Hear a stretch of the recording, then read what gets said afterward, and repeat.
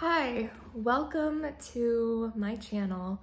I am going to be sharing my story about being diagnosed with lung cancer at a younger age than what most people think of when they think of a lung cancer patient, and hopefully can use this space to share and to educate.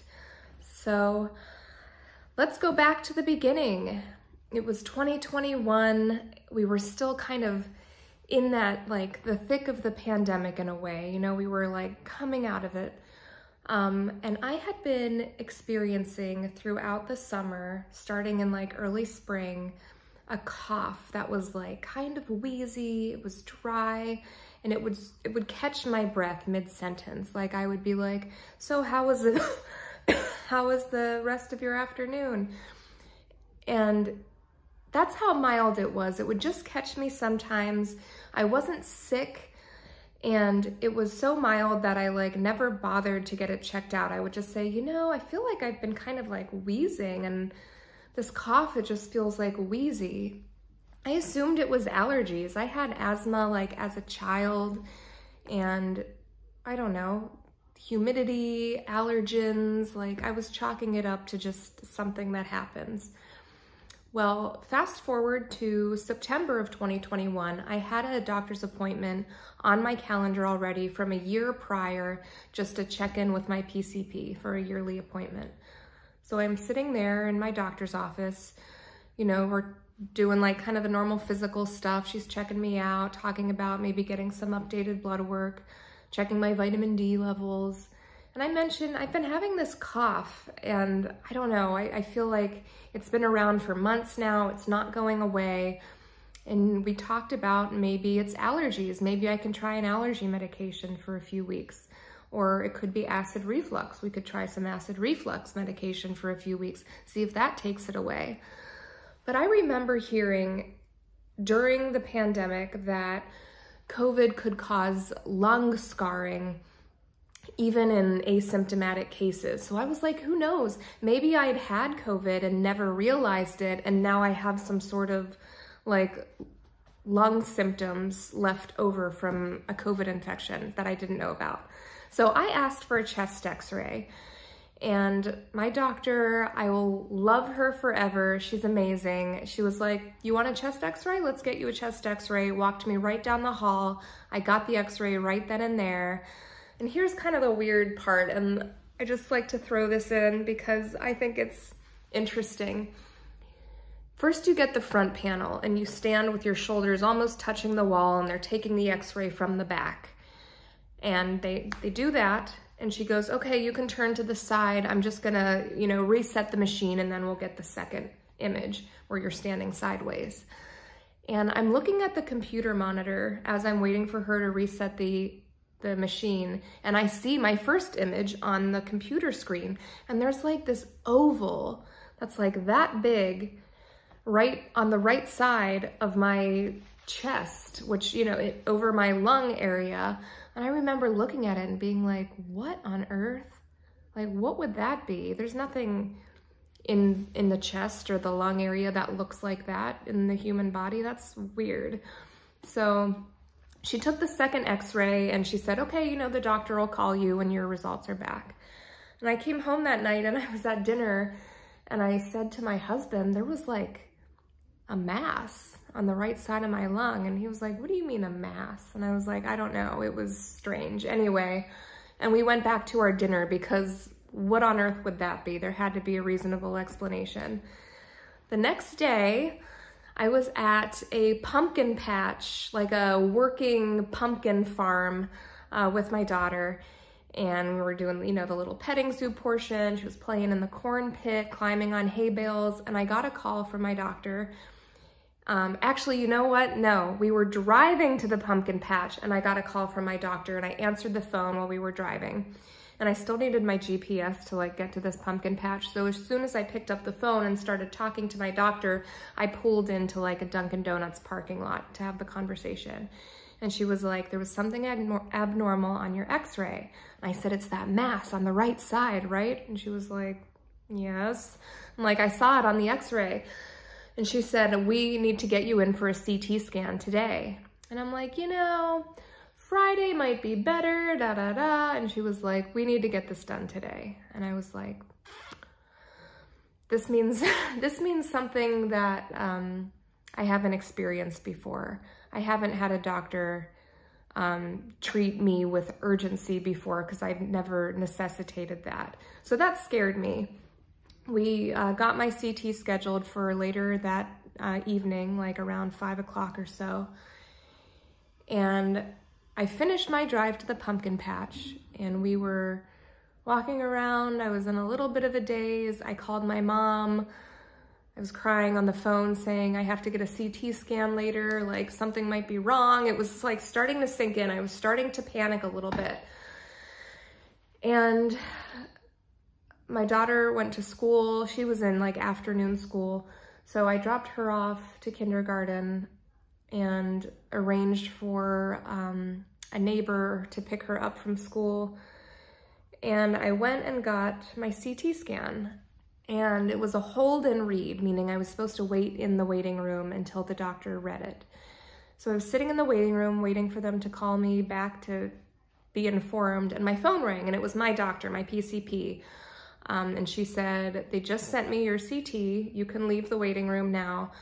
I walked to my car, and she said, this is what the report says. And she said the mass was spiculated, and spiculated means like spiky. There's spicules coming off of it, like pointy things, or like if you imagine an egg has really smooth borders and it's like very obvious, very differentiated.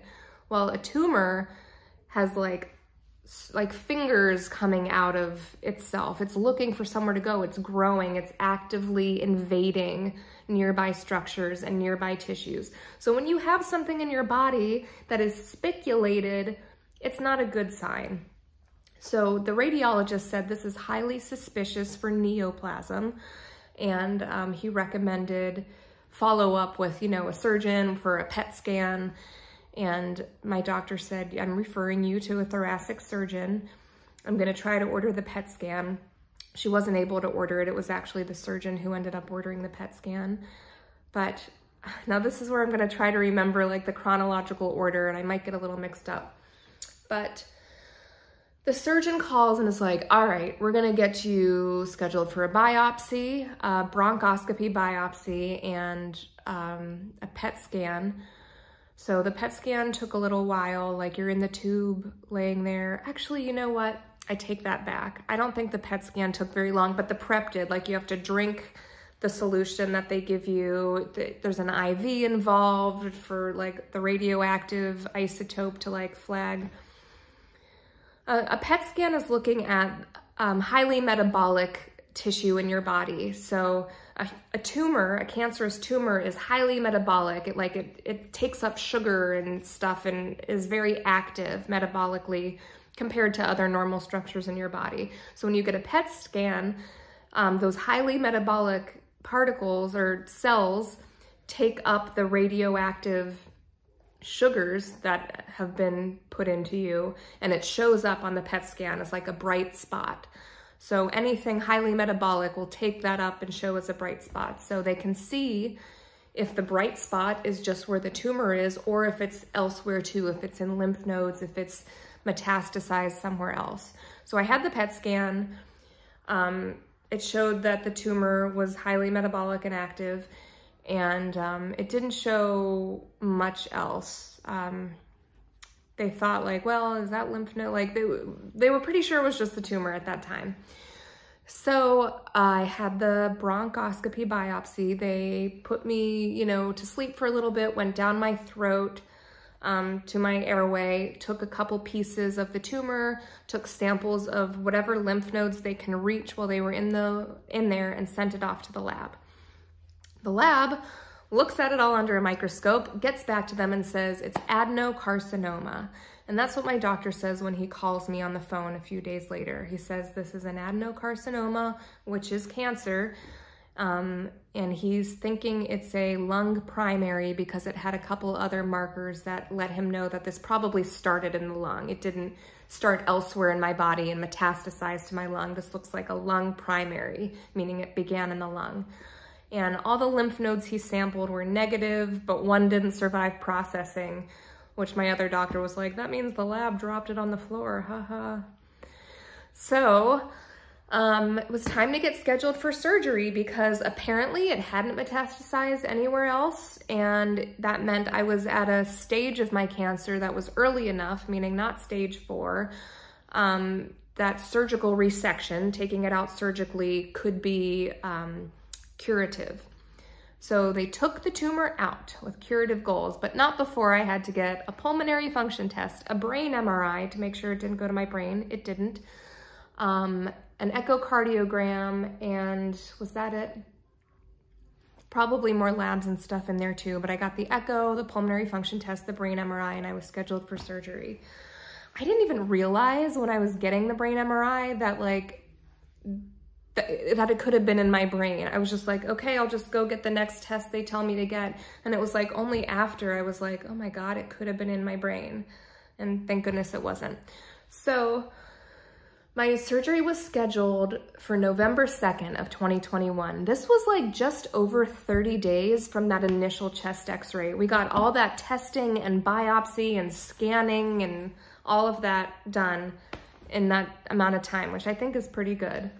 So they told me they were gonna take out my right upper lobe of my lung to get this big old like 5-centimeter tumor out. And the surgeon was like, we're probably gonna have to do this open, meaning open thoracotomy, like the old school crack in the chest, which I think now he was able to do it without like cracking and stuff, but that's as opposed to a VATS or RATS procedure, which is like a robotic, video assisted, kind of like laparoscopic, where they're able to go in through a few small incisions rather than having like the big 6-inch scar. And that's what happened. They had to do it the old school thoracotomy style. I don't know if it's old school, but I think of it that way. And when I woke up, they told me they took out 2 lobes of my lung instead of just the one because of where the tumor was. I guess it was kind of on that border or straddling. I'll spare you the nitty-gritty details of the surgery itself. Maybe I'll do another video about that. But long story short, the surgeon told me that the pathology showed that they got clear margins, meaning they got the whole tumor out and didn't leave any behind.